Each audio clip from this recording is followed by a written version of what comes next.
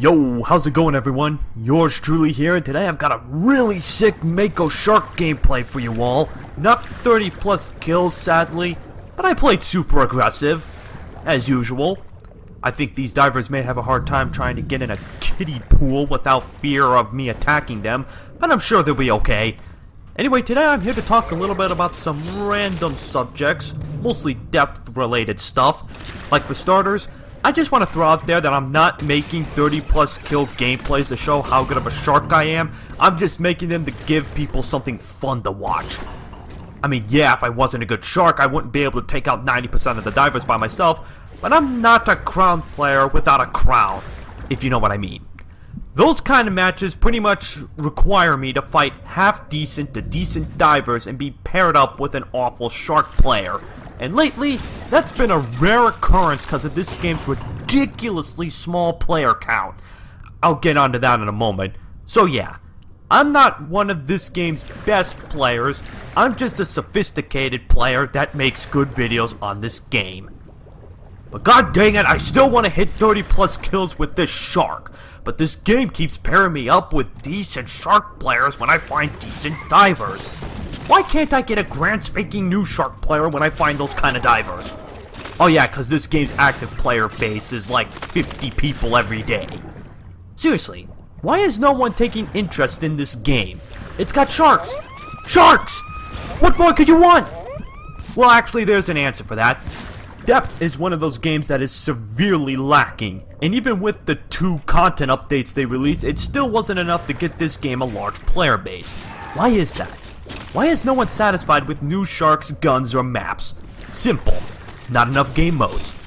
I can forgive small amounts of maps and customization, but to play around with what little there is on the same game mode gets boring.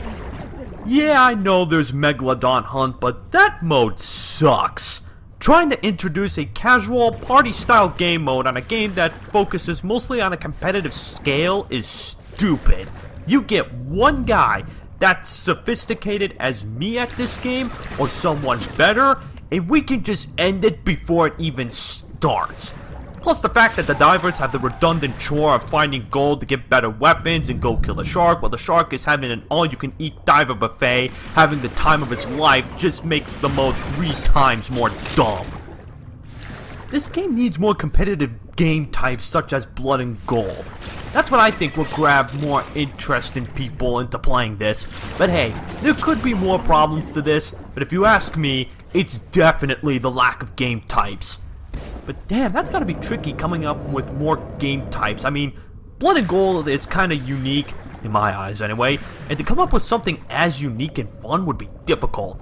But hey, I say just start taking popular first-person shooter game types and adding a depth twist to it just so we can get a breath of fresh air in this game. Now, I'm not gonna act like lack of game modes is the only problem this game has going for it. In fact, I've seen enough stupid things happen to possibly make a BS montage for this game. But it's definitely the reason why the replay value is minimal and why the player count is so little.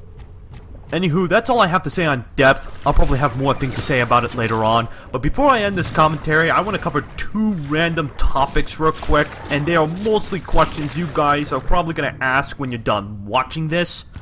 First is Ark. Most of you are probably wondering if I'm ever going to do videos on that game. I won't be. I'm not interested. I have reasons why, but that's for a whole nother commentary.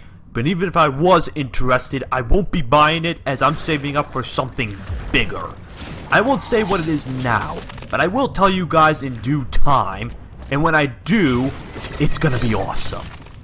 Second is Extinction's first content update. I will not be doing a talk video on that. I'm not gonna give away too much, but let's just say I see how Circle 5 screws things up and how they're just digging a hole deeper and deeper for themselves. Anywho, I hope you all enjoyed the video. God, I've been having a bad habit of having more gameplay than I do commentary. But if you enjoyed it anyway, be sure to drop a like, leave a comment down below, and I'll see you all next time. Peace.